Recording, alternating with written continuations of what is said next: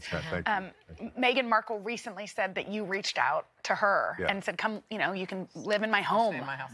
Yeah, it was a very difficult time for them. And what I know about the two of them, and I wish the world knew how much they love these two people love each other. They found each other out of all these odds against them finding each other, they found each other. And the love that they have is really, really moving. And I just wanted to do anything I could to support them. Isn't that funny? Sometimes when you meet someone, Yeah. Sometimes you can see like what love is and you can tell right away. Yeah, yeah. And if I don't have that, what she and Harry have, I don't want it.